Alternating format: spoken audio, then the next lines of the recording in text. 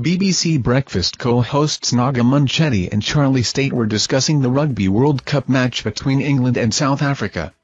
When asking sports presenter Mike Bushell for his prediction, Charlie persisted despite Mike's reluctance, prompting Naga to interject with a firm stop, and Mike eventually predicted a score of 25-20 in favor of South Africa. Earlier, Naga candidly shared her struggle with adenomyosis, a debilitating womb condition she battled for 32 years before diagnosis.